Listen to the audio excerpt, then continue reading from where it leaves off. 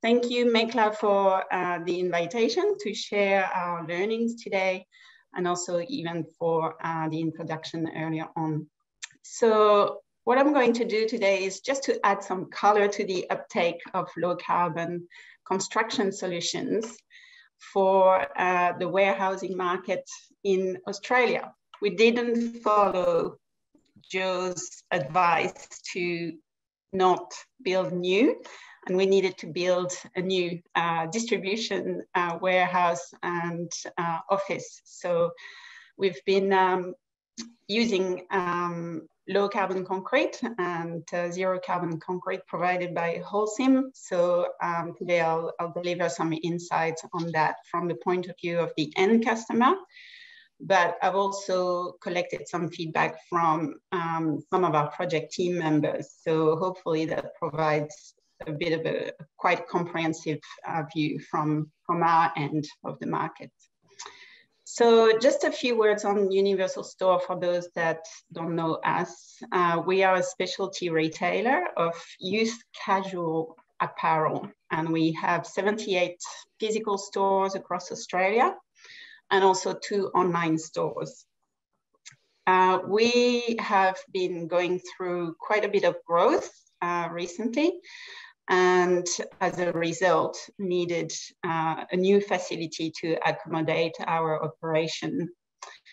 We probably go through 7 to 10 new stores per year, and also our e-commerce business in FY22 has been increasing by 40% year on year. So as you can imagine, we need to constantly future-proof our facilities for growth for the future, and in doing so, making sure that we keep sustainability front of mind.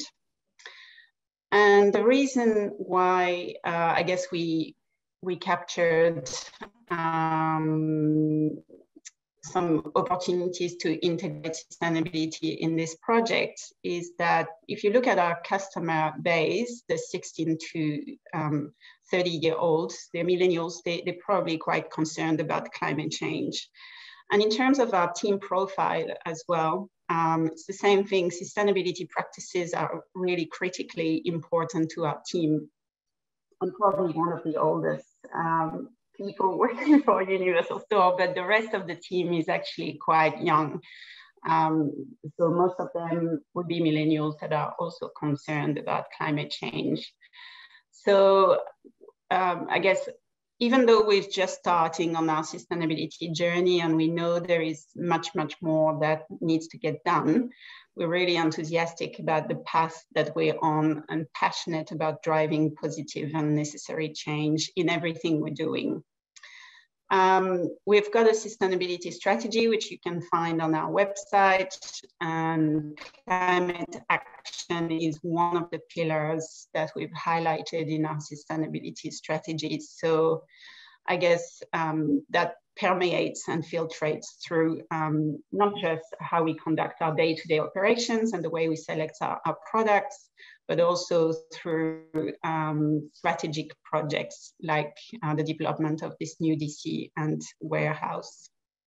So this is going to be our home for the next 10 years, and therefore it was really important for us to think about integrating some sustainability requirements in the design and the construction of this building.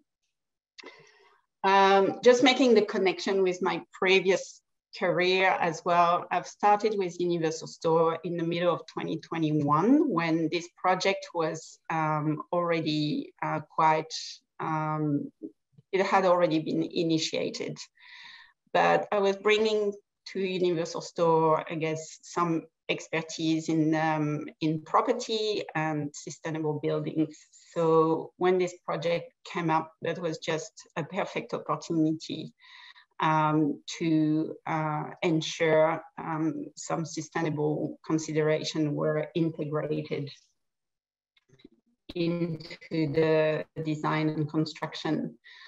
Some of the things that yeah, so this building is located in Eagle Farm in Queensland, right next to the Brisbane airport. So if you fly into Brisbane, you might see the warehouse. It's right next to the golf course. So just look at the window and you might see the brand new warehouse there.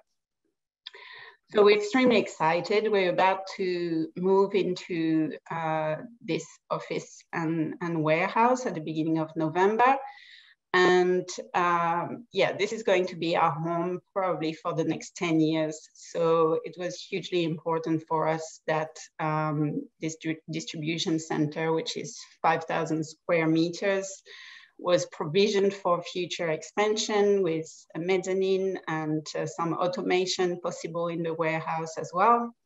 And in terms of the office, the 2,000 square meter office, it was also very important to reflect to the team some of the requirements that they had in regards to sustainability. And we've consulted extensively through our design consultant with the teams to ensure that their priorities were reflected in the project. So it's a first in Australia, I understand, where we have been using the ECOpact zero carbon neutral concrete, not just for the slab of the building, but also for tilt panels as well. And some of the other ESG features that are part of the building include renewable energy, waste and recycling infrastructure. We've also acquired and invested in electrical warehousing equipment, and there are some well-being features as well in the building, such as increased access to natural light, which we didn't have in the previous facility we're currently using, and parenting facilities, because as you can imagine, in a retail business, we have a lot of new young mothers. So I guess the learnings of the project. So as I mentioned earlier, when I joined the organization in mid-2021, the project was actually already between the concept and design phase. So there was already an approved budget for it. So when we wanted to bring our sustainability focus into the project, we really wanted to focus on energy efficiency, reducing carbon emissions, waste and recycling, and well-being, as well as water considerations as well into the project.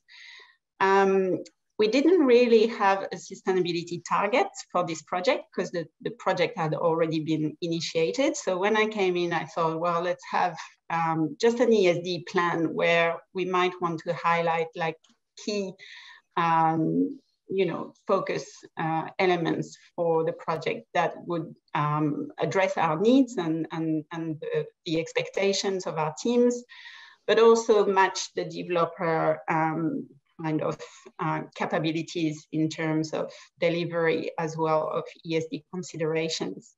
So we didn't go for Green Star, and we decided to pursue distinct environmental sustainable design features for the building. So I guess the first consideration and recommendation I would make if for people that are listening today is please ask your customer what their sustainability target is and how you can help them document it. I think it's really, really important. We were lucky with this project that I had some sort of awareness of sustainable building frameworks, but most of your clients might not have any idea of how to integrate sustainability. So it's important to ask the question and challenge. In terms of expertise and capacity, there's no time to waste. Climate change is here, and it's everybody's job to build more resilient right now. So it's no longer a nice to have, and there's absolute urgency to start doing it right here, right now. When I reviewed some of the developers' ESG documentation, I found out that they were quite outdated, and I think it's also extremely important for developers to take the responsibility here and to ensure that your ESG requirements are up to date and reflecting the latest innovations, as well as the new climate change and emission targets that we're trying to achieve as a country now.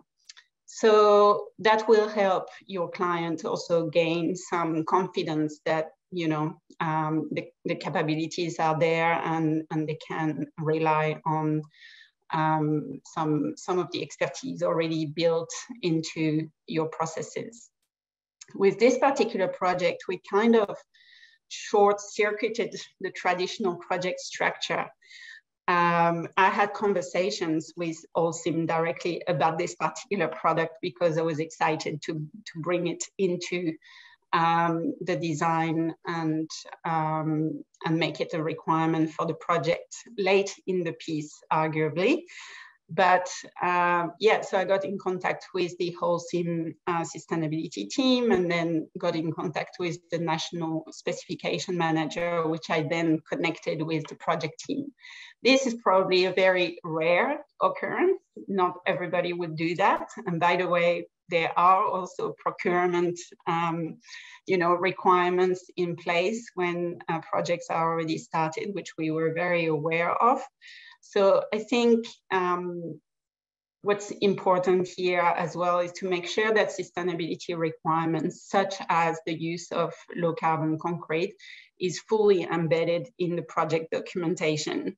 So that goes from the design guidelines and standards to the procurement considerations, and then into the consultant scope of work as well. That's absolutely essential.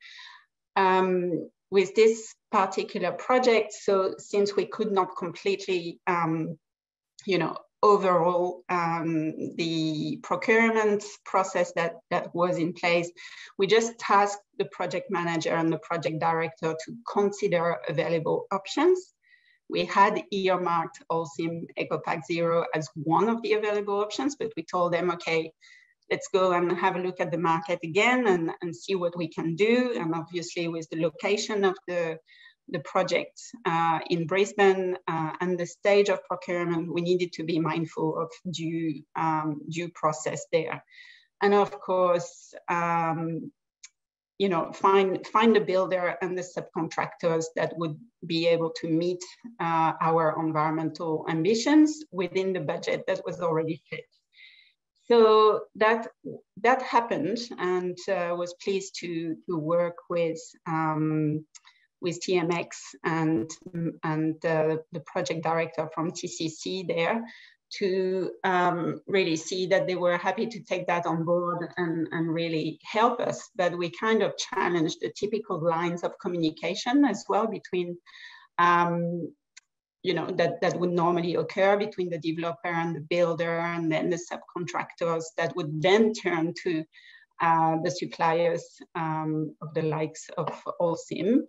But in a traditional project setup, I think it would have required each and every one of those stakeholders to be aware of the availability of low carbon concrete in the marketplace. So I think this is my fourth recommendation, is to make sure that all the teams along the supply chain, going from the project management teams, the project director, as well as the building you know, community, understand that this product is available and can be procured. There was some hesitancy with the team around change, of course, and adopting something that hadn't been seen before in the marketplace, especially in the warehousing sector.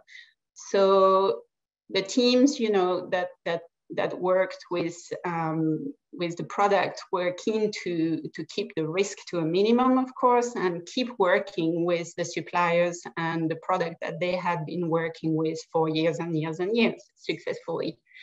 So this was the first time that we were going to use this mix for tilt panels. So there was maybe a bit of hesitancy to adopt, because there was no way they could look at the existing finish anywhere or get any physical references. So I guess they had to adapt the way they did their due diligence and focus on a technical, more theoretical review rather than being able to see and touch, which would normally be how they go about it. I know it's very difficult to update design guidelines because I've tried to do it for government in the past, but it's necessary to make sure that you know, the documentation is allowing a slightly different technical product to come into a project and is allowed to be used. So it's really important to take the time and help those customers, like for example, government, to update their design guidelines and allow for low carbon products to be used. I'll touch on the cost because that was the biggest hurdle for us. Of course, the product came at a higher cost than traditional concrete, but because that was something that we wanted to be doing for environmental reasons and to achieve our sustainability ambitions to take climate action in everything we do, the developer and the builder work together to support us, and were able to forego some of their margin to allow us to use the product on this particular project. So that happened through a lot of engagement between the builder and the concreters to ensure they understood why we were doing it as a client and why we wanted to have this done. And even mentioned before, you know, the 8% of global emission being associated with concrete, that was maybe something that needed to be reiterated. And everybody was really very supportive to try to help us go towards more climate-friendly solutions. So they negotiated amongst themselves, and we were able to get the products from our developer and builder at cost price without them claiming a margin on it. So of course that won't happen for any project in the future, but because that was something innovative and leading, and they were keen to also, I guess, yeah, try and be innovative themselves, that was allowed for the project. So in terms of communications, I just wanted to touch on that a little bit. I just want to say that internally we had really good support from our board and from our executive team as well. We provided regular updates to the board through sustainability reporting to ensure they were kept up to date with how we were going. And there was also a project steering committee which was overseeing the delivery of some of the major ESG components of the project. In terms of our internal teams, we had regular newsletters, town hall meetings where we explained to the teams the details of how low carbon concrete was going to be used on the project and how it would help lower the environmental footprint of the office and BC project. So there was really good engagement at every level of the organization. We've also used this case study in our annual report and provided some metrics as well. So all in all, we were really happy with the fact that we've achieved this project, and time will tell if the low carbon concrete performs as well over the long term than traditional concrete. But what I can say is that from the feedback we've received, I've been told there is very little difference from a performance point of view between the zero carbon concrete and conventional concrete. And as a customer, you know, we are about to take complete full ownership of the building, and there was no mention of the zero carbon concrete in the list of defects for the project. So I'm happy to say it's all good so far. And we are in the process of completing the certification process. So yeah, we're looking forward to see how that goes. But to wrap up I just wanted to conclude by saying, you know, project teams are definitely willing to support environmental sustainability on innovative projects when it comes to picking up some innovative construction and property practices. So, you know, let's just do it. It's really an opportunity to lead for early adopters. And my learning was that with a bit of passion and conviction, it's really possible to change hearts and minds of people, you know, even if they've done this for many, many years. I think the construction industry is always reinventing itself. So I'd really encourage everybody to, you know, whatever your role is on the project, to ask the question, is there a more climate-friendly option available? And use your voice to challenge others. Thank you.